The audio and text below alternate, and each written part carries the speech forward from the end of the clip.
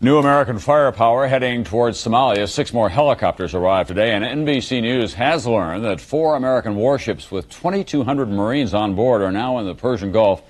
They could be off Somalia's shores by the weekend. In Somalia, there is no let-up in U.S.-led attacks targeting that nation's dominant warlord, Mohamed Aidid, and his fighters. Air and ground strikes have shaken the capital since Saturday, hitting a variety of targets. Some relief shipments have been stopped. We get more now from NBC's Keith Miller, who is in Mogadishu. American air power once again supplied the United Nations with military muscle. Cobra gunships conducted the first daylight air raid earlier today, but the results were questionable. It did cause pandemonium as pedestrians ran for cover. But the target, a multiple rocket launcher, appeared to be a relic, incapable of being fired. Tragically, one missile missed the target. A woman was carried away with severe head wounds and reportedly died in the hospital. Other U.S. helicopters buzzed an anti-UN, anti-American demonstration. But it's clear the pressure on warlord Mohamed Aidid to turn over his weapons will not let up. The last several nights we've engaged and destroyed a number of targets. In essence, we are forcefully disarming that faction. And Aidid is apparently not missing the message. At a news conference, he may have appeared defiant, but the talk was of reconciliation.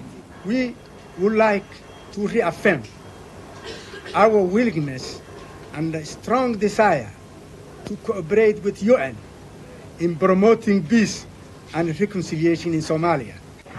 What was launched as Operation Restore Hope 6 months ago by American troops appears to have come full circle. This operation is being called Restore Normality, and again, American force is being relied upon to give it meaning. More than 4,000 American military personnel are in the country, and they remain on maximum alert. Any retaliation against them will be met by overwhelming force, and reinforcements, if needed, could come from the Marine Landing Group.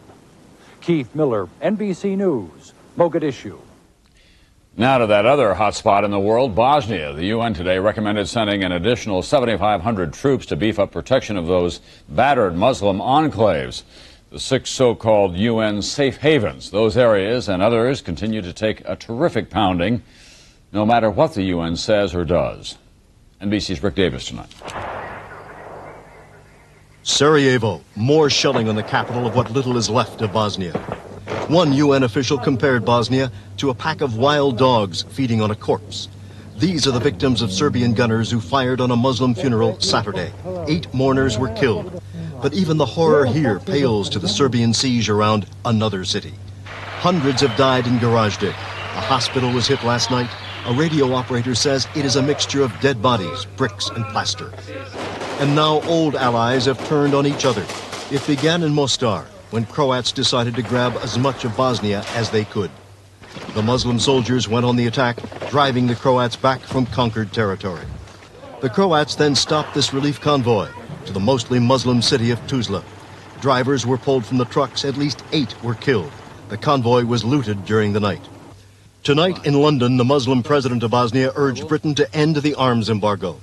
Ilija Izetbegović said, "Without weapons, the Bosnian army will collapse. The West has done nothing to defend us, nor allowed us to defend ourselves." It is a plea heard before and rejected. A Western diplomat told me a composer should begin to write a requiem for Bosnia. Rick Davis, NBC News, London.